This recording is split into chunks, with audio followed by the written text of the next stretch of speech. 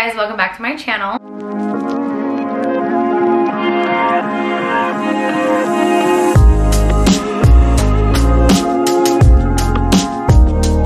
I'm so excited about this video today. It has been on my to-do list, my to-film list for what feels like, honestly, 2 years or so. I finally got to a place where I feel like I have a great collection of bags to show you guys, and I'm really proud of each of them. They all have their own story, so I wanted to walk you through them, kind of give you the background, and show you what they look like on, just in case you were considering one of these bags. I started building up my collection back in 2019, I think, because I was going to Copenhagen for my best friend's wedding, and I was like, I'm finally at a place where I feel like I can buy a designer bag and not like max out my credit card or drain my bank account, because back in the day when I was working in the fashion industry and I was just surrounded by amazing women that had the best style, they all had the best designer handbags, but I was still at a time in my life then when it was like my credit card limit was $2,500 and it was already probably maxed out anyways, and I would just save up just enough to afford a designer bag, but that would have been all my savings. So luckily I figured out like how to just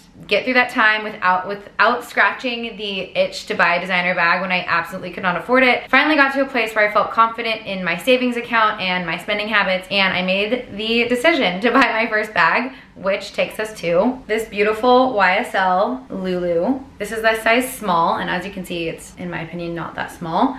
The chain is really beautiful. You can wear it as a crossbody, or you can hold it with the chain doubled up like this. I feel like this bag was a really great starter bag. It has a really beautiful textured leather, so it doesn't really show any wear or tear, which is really nice. The inside is extremely roomy. I don't know if you can really tell, but you've got a front section, a back section, and there's a zipper compartment in the middle. So this bag really does hold everything. I always keep the authentication in the bag so that if I ever do go to resell it, I know exactly where it's at. The only thing I will say about this bag is closing it is kind of difficult. You have to maneuver the magnet in a type of way. So this was my first ever purchase. I didn't end up finding it in Copenhagen because they were sold out, but I ordered it online and it was fine. I think I got it for $18.50. Right now online it's still $18.65, so the price in this has stayed pretty stable. So overall, this was a great first bag, and I've held on to it, though I don't really wear it a ton anymore. It just holds so much sentimental value to me because it was my first bag, so I'm not sure if I'll get rid of her anytime soon, but overall, the Lulu was a really great starter bag. My second designer purchase was so exciting to me because I was dying for the Chloe Faye backpack, the mini. It was discontinued, I'm pretty sure. They still have it on the Chloe website, but it's not in stock. And I found it on Poshmark one night and I didn't even hesitate. I'm pretty sure I got it for $900. I looked online before filming this and there's a ton available for resale, ranging from below $500 to like in the $900s. Just depends on which retailer you go with. This one has stood the test of time. I feel like I can use it at like festivals and places, and it doesn't show any signs of wear and tear. There's a little bit like right here from opening it so often, but overall I feel like this color was really great, goes with everything, really cute on, and it's really cute to hold as a backpack or a little handle bag. And again, this is the mini size and it was so perfect. It fits a ton. It's lined with canvas. It's just a great bag. I feel like, again, this is something I'll keep forever just because it's so realistic. You can also have these up like this for a little bit tighter look, but I like how it looks when it's open to show more of the suede. She was really cute. I do recommend this bag. I feel like I don't see this one as often as I see like the Louis Vuitton backpack, so I like it. She's cute, she stays. My next bag was actually as a collaboration because I got a gift card to use at the Cabazon outlets, and on the way to my bachelorette party I stopped with some girlfriends to do this collaboration for Cabazon, and I went into the Gucci store and sure enough found the cutest bag. We've got the classic Gigi canvas and it is so good. It's technically a fanny pack belt bag, but I like to wear it around my body. It is comfortable. It has so much space. This is what the inside looks like. Holds everything that I need and more. I got this in 2019 because, like I said, I was on the way to my bachelorette party. We got married in 2019, for those of you who don't know. So that was a really fun way to kick off the trip to Palm Springs, and I'm pretty sure I got it for under $500. I'm looking at it right now on Tradesy and it's $950. So I would recommend going to a Gucci outlet to see what they have, because This bag is still available in a lot of places, and I know I didn't pay $900 for it. So highly recommend checking out your local Gucci outlet if there is one. It's nice because this is very adjustable, so you can wear it around your body or you can wear it around your waist. And I really love this one. I feel like I will keep this one forever as well. This next bag was such an exciting purchase because when Louis Vuitton came out with it, it was all over the internet. It seemed like every blogger had it, but it was so hard to find in store. You had to like call ahead, get on a waiting list, and it was just like that bag that you wanted so badly, and it was almost impossible to find. Kelsey was in Hawaii, and I remember she went into the Louis Vuitton there to try and find two for both of us.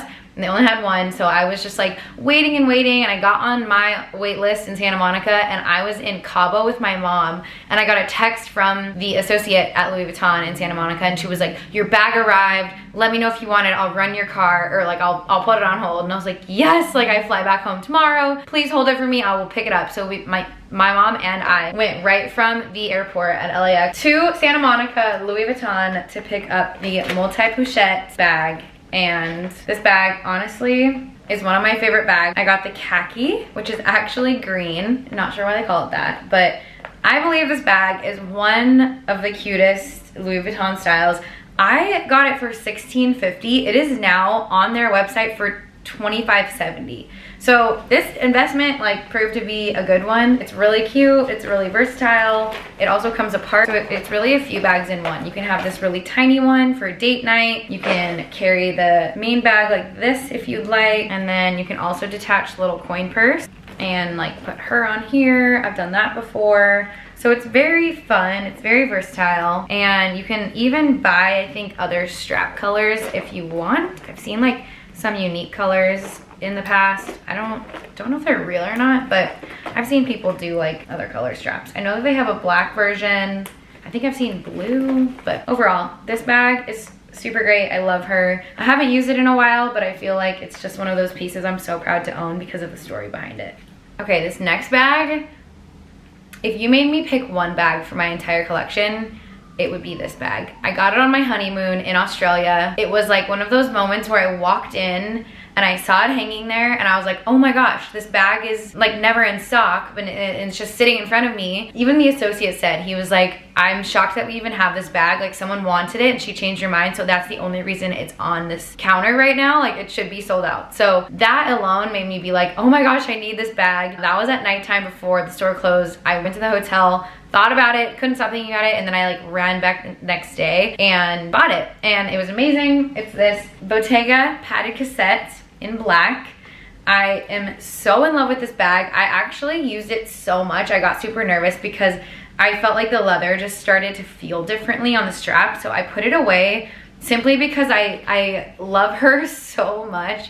I don't want it to be too worn. Like it's just not a bag. It's not a bag that should be used for every day, but it looks so cute with everything that I was using it every day for like honestly 2 years straight. And I had to like put it away so I wouldn't ruin it. But I highly recommend this bag. To me, it reminds me of kind of like a Chanel classic flat bag, like especially in the black. I just feel like this will stand the test of time as well. It's not too trendy.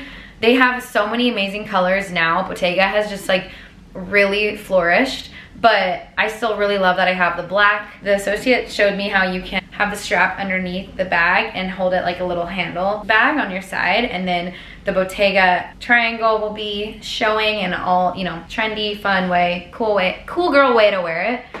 But obviously you also have this way, which is just the classic way. I've never loosened the strap to be any longer than this, but honestly, you guys, this is the bag for me. I love this bag so much.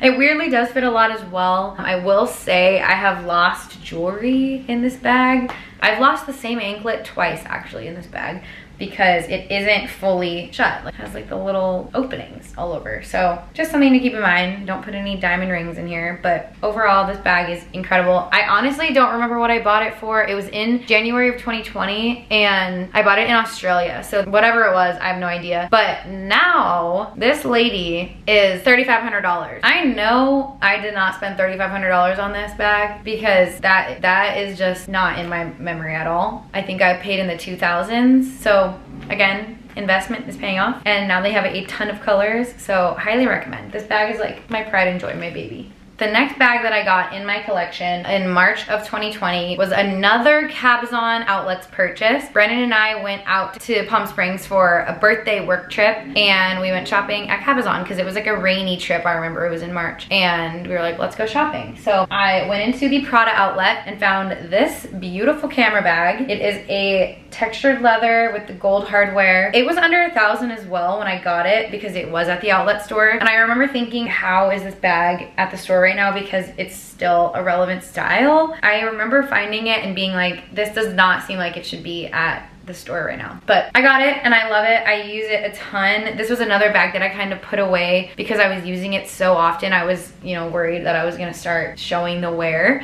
But for a white bag, it really has stood the test of time. It's never gotten any marks from like jeans or anything on the back. Overall, the texture of it hides anything on it pretty well. The gold is also still in really good shape. So overall, I love this bag. It fits so much. It is just like a small little camera bag, but she is mighty and really sturdy, and I really love how it hangs on the body, and overall just really recommend. Having a white bag in your collection is crucial for spring. My next bag is still on the Prada train. I went through a massive Prada obsession that is definitely not gone. Brennan surprised me for our 1-year anniversary. I wasn't expecting it at all, you guys. We were living in Minnesota at the time. We were in the middle of a pandemic. We like got a hotel room because we were like, we want to do something for our 1-year anniversary. It's so special, but it's also such a weird time. Like, you know, weird vibes. I'll never forget because we were on the rooftop of this hotel in October, so it was really cold in Minnesota. We were in the hot tub and he was like, I'm gonna go downstairs and like get some snacks and drinks. I'll be right back. So he goes, comes back, we have our snacks, drinks, enjoy the hot tub. Then we go back to the room and there's a Prada bag sitting on the bed in the hotel room, and I was like, I'm sorry, what is this?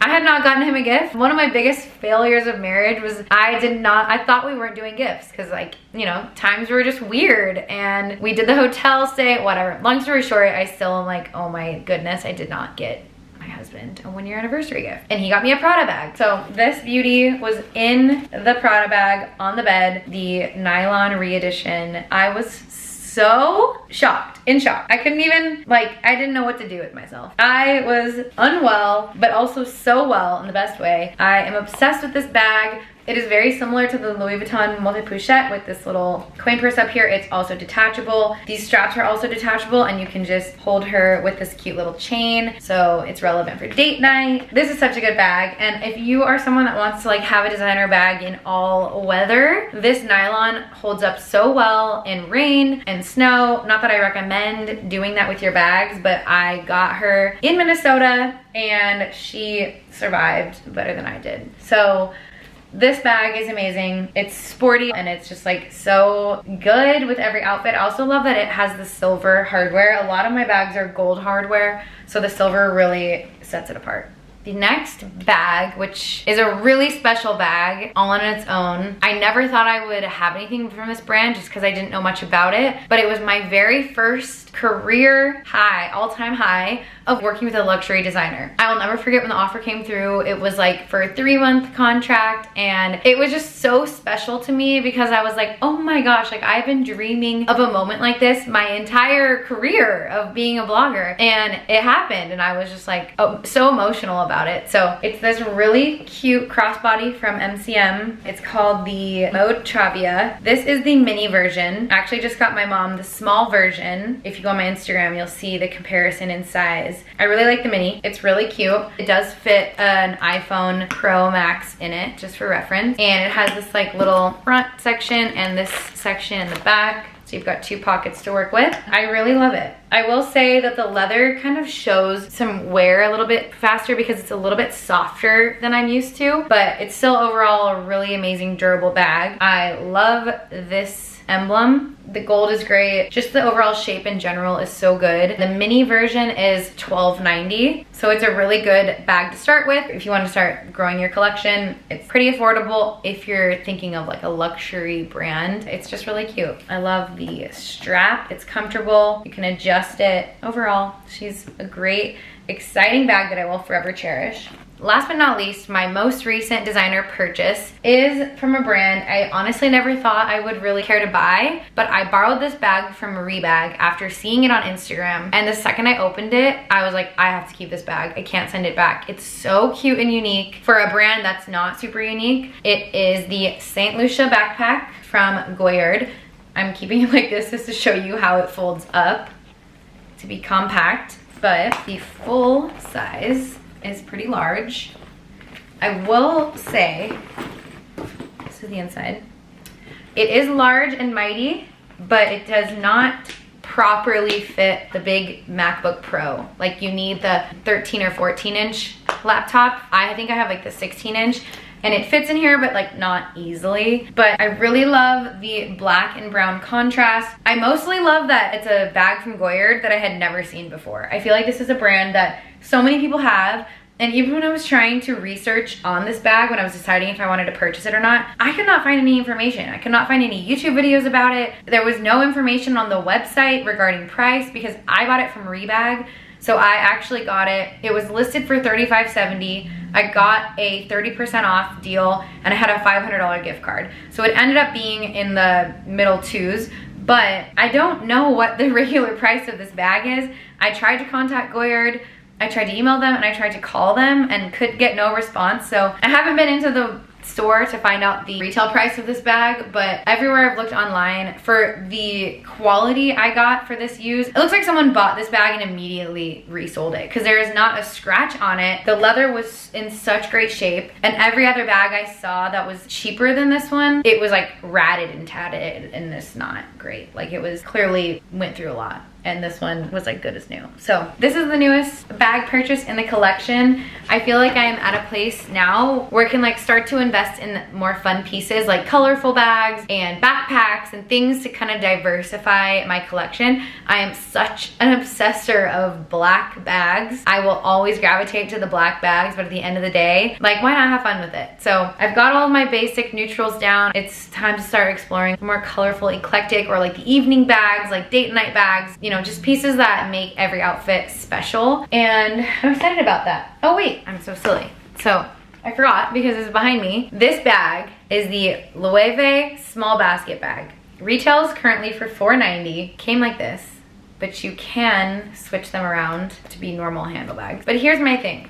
I think I'm returning it today because it's the deadline to return it. I've wanted this bag for so long. I have pinned it. There's so many cute European girls that wear it all the time. I've even borrowed the bigger version of this. And for whatever reason, whenever I get them in person, I'm like, it's just not it for me. Like, it's so open that even though it is very cute on, I feel like your things are just sitting there, like in a basket for anyone to take.